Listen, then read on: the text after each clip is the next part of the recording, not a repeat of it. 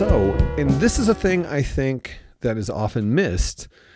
It's really, Don invented this device for electronic music, capital E, capital M, the discipline of composition that was electronic music, which wasn't just music that uses electronic sound sources. There was actually a discipline associated with that compositional style, and that's what Don was designing these instruments for. Certainly, people use the easel in that way. There are a lot of opportunities for you to hear people very artfully using the easel to create interesting, avant-garde, unique, abstract sounds. But, and this is probably blasphemous to say, if you want a really powerful synthesizer that makes really cool sounds that you want to use in traditional music, I think the easel has been really underutilized in that realm. You can use this in the same way that you use any vintage design, but you're going to get a lot more out of this small space than you would get out of just about any compartmentalized single instrument synthesizer that came out in the 1970s. It is astoundingly powerful. And we're still not even done with the dual low pass gate, in the sense that we have to go up here to the gate 2 source.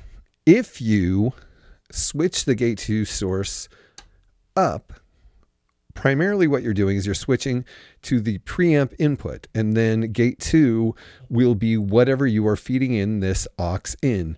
And you have the ability to set the amplitude of it here. And also you get an envelope detector that comes out of that. So whatever you are piping into this preamp from probably an external source, the amplitude is also creating envelope. Basically, as your sound gets louder, the voltage gets higher. As your sound gets more quiet, the voltage goes lower. And then you can use that to voltage control anything that has an input on the easel. So that is a really cool thing. When you have this switched up, so that audio is coming into your gate 2 input instead of the modulation oscillator.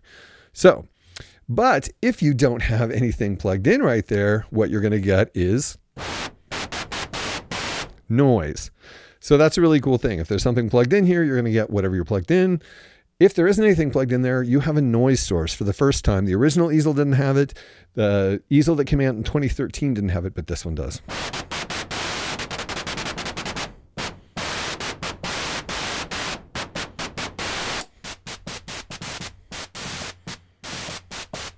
So that's cool. Also, if you have it in the center position, that is the situation where the complex oscillator is directed to gate 1 and the modulation oscillator is directed to gate 2. If you switch it downward, then things get weird. Okay, so what's happening when you switch it downward is the output from the complex oscillator is also going to gate 2. But it is going to gate 2 180 degrees out of phase. So then we get into some, relatively complex electronic physics, and you get all kinds of harmonic interactions that are happening. So like, for example, if you have the voltage controlled amp, both of them set to voltage controlled amp, then you'll get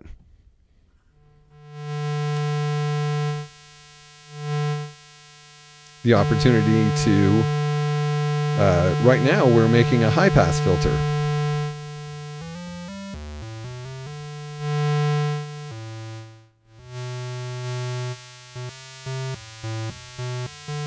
And then their relationship is affected by whatever voltage you have going into here, so you'll get weird outcomes like that. When I'm playing, you're actually hearing the high pass filter kicking in because the voltage is affecting it in that way.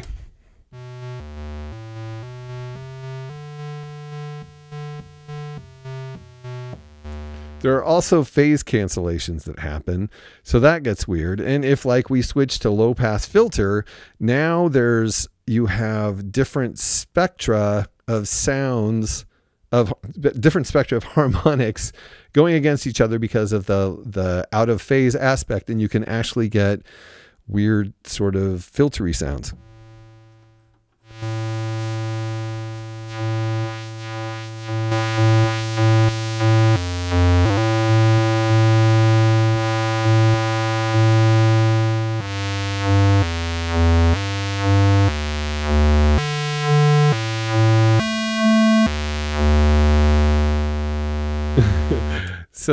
Yeah, it's really weird. It's not like a prescribed thing. I mean, you certainly can get outcomes like the ones I described, but you also get different weird outcomes that you can't predict, because what you're doing is the input is the harmonic content is messed with because it's 180 degrees out of phase. So when you have this in the down position, you're going to get a lot of weird stuff. Just remember, a lot of times when you don't get the outcome you expect, like if you heard these things, you'd be like, what is going on? And the answer is you are switched downward in the gate 2 source. So you're not going to get just the complex oscillator going to gate 1 or the modulation oscillator going to gate 2. They are mixing, and they're mixing in a bizarre way that if you're not expecting that, it can be a little bit alarming.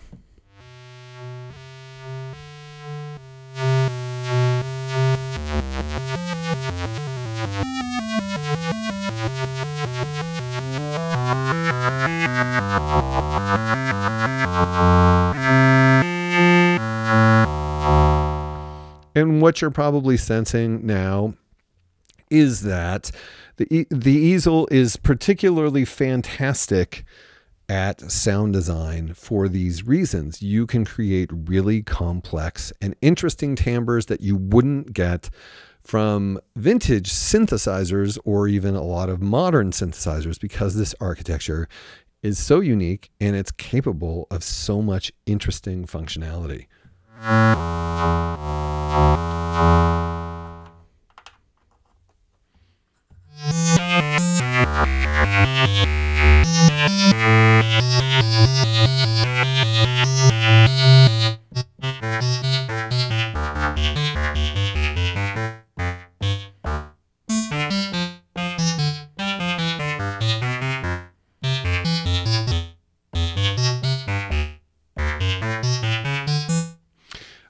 Yeah, I can't help myself. I mean, I'm trying to explain this, but it's hard not to just make really cool noises, because we're now capable. Now that we've covered oscillators and the dual low pass gate, I can start doing some of the creative stuff. Now you'll notice we had that really cool sound and there's almost no patching happening.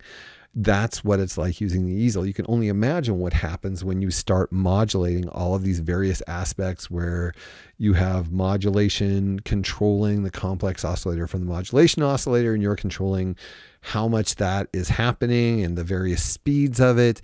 And then you're messing with the spectra when you've got this in the downward position. Yeah, it just gets complicated and beautiful very, very quickly.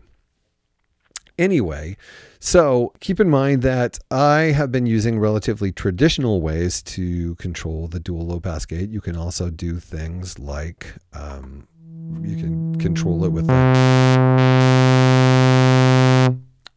the random, or these purple outputs, which are pressure when you have a Buchla device like a 218 connected to it, or they're whatever modulation source you plug into the pressure. So if you have an external source, or you want to take the mod output from the modulation oscillator and put it in here, you can access it from all of these purple outputs. You could use that to control it. You could do a thing like, we'll probably talk more about this sort of thing, take the pulsar output, invert it in the inverter, put it into the pressure. Then you have positive pulsar coming out of yellow and negative pulsar coming out of purple. And you could use those to control the gates.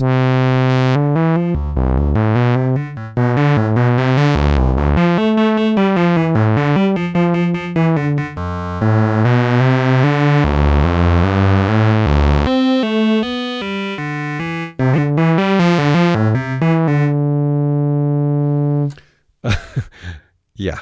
So I just love thinking about this in the context of 1973 and going, holy crap, this thing is head and shoulders beyond anything else that was happening. You may know I am a very large Mini Moog fan, but this thing, wow, it was considerably more powerful than the Mini Moog in a variety of ways. But, and no one did anything like this throughout the 70s. unless you're talking about some of the digital stuff that was done, or 80s, or even now, people are still not making standalone devices that have some of these interesting layers of outcome. Anyway, this is the dual low pass gate. Oh, and one more thing before I go. If you're having trouble routing and you're not understanding why you're not hearing what you expect to hear, take a look at these lights, because the lights will tell you if gate 1 and gate 2 are getting signals or getting controlled. So they are really helpful when you're going, hey, why am I not hearing any sound? And you can look there, and if what you're doing isn't generating those lights, you've got to figure out where you've gone wrong. Anyway, that is the dual low pass gate.